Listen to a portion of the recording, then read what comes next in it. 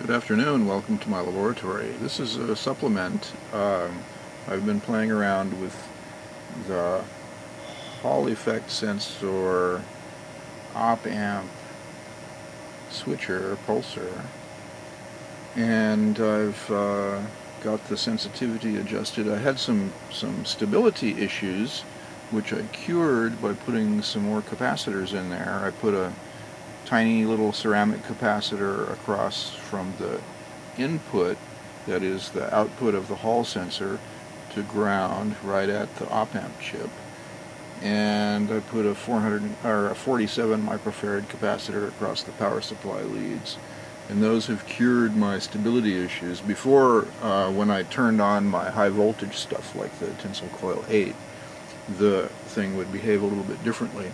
But now it's stable and doesn't respond to RF interference anymore.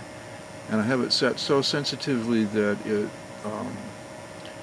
it's now acting pretty much as a magnetic compass. It actually responds to the Earth's field, which biases a little bit. So right now I have the Hall sensor set up right there, and this is a centimeter ruler, and that red mark right there is 10 centimeters from the Hall sensor. And here I have the little ceramic magnet. This is just a ferrite magnet, and I'm going to hold it right here, and I guess you can see that the red light is already coming on, and there's the green, red, green, red, green, red, green, red, green, red, green.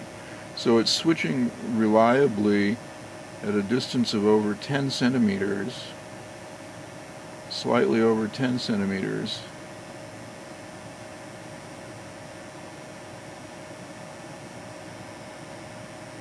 Well, it's really working well now.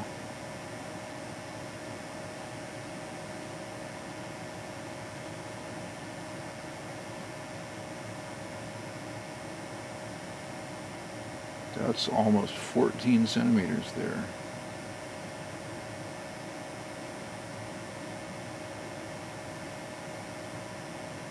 Of course, if you're closer, you get a better switching. But it easily detects. I can see changes in the light level of that red LED from almost 20 centimeters away.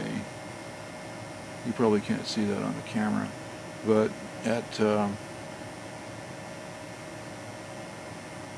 14 centimeters it's very clear, and at 10 centimeters you get rock solid switching just from the field of this little ferrite magnet. And it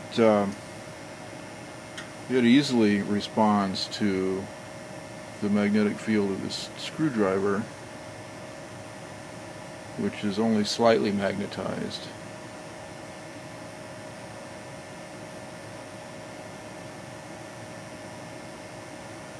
It's not quite strong enough to switch it way out here, but this little ferrite magnet certainly is.